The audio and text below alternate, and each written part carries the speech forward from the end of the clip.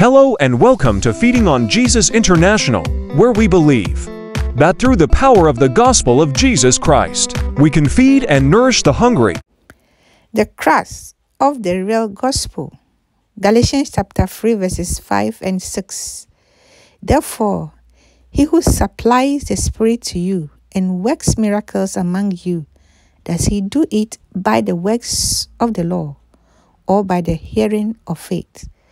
Just as Abraham believed God, and it was accounted to him for righteousness. Amen. Beloved, we know that preaching, hearing, and believing the gospel are so important because they unleash God's power to save us from every area of defeat in life.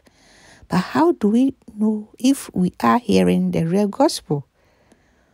What sets the true gospel apart from every other gospel? To answer this question, let's go to the book of Jude. Apostle Jude tells us to contend earnestly for the faith which was once for all delivered to the saints. Jude chapter 1 verse 3. What is the faith? Here that the church is to contend earnestly for. Beloved, when you hear the word faith mentioned in the New Testament, it refers to justification by faith, how one is made righteous before God based solely on his faith in Christ Jesus. This is the crux of the gospel of Jesus Christ.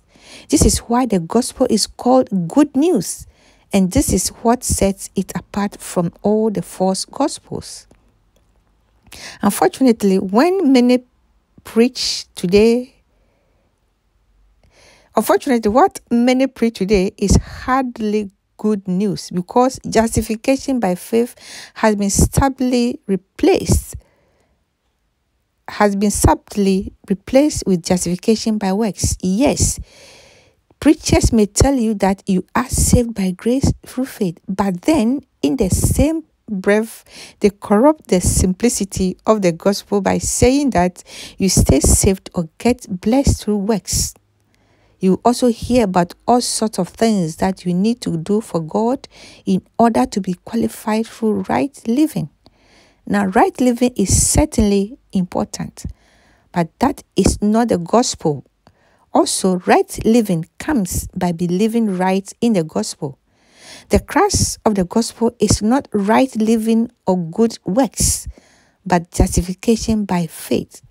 And the Apostle Jude tells us to contend earnestly for this. That term is translated from one Greek word, means agony. In other words, it literally means to agonize for.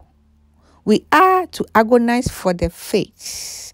We are to fight for the truth that we are justified by faith and not works. That is the real gospel.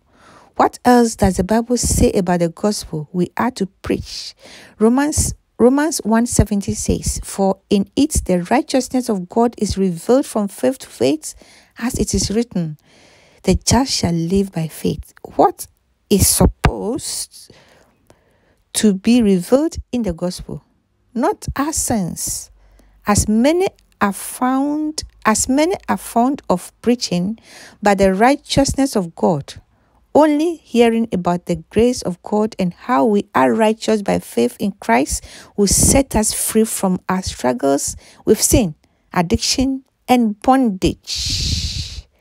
Romans chapter 1 verse 17 also tells us that this righteousness of God that we have in Christ is revealed from faith to faith, and that the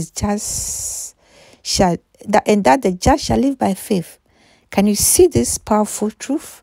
It is not the idea that once you are saved by grace through faith, you move on to works and watch your performance to maintain your salvation.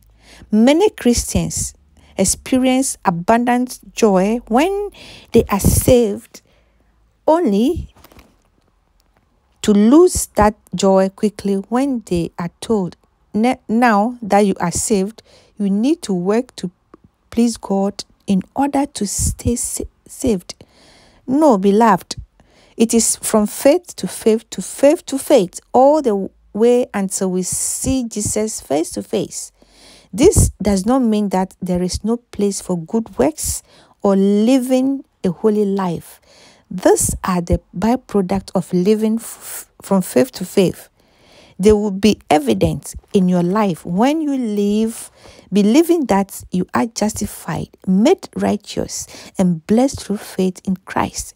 This is the good news that God's word exhorts us to fight for righteousness by faith in Christ alone. Amen. Share this video and bless your soul. Shalom.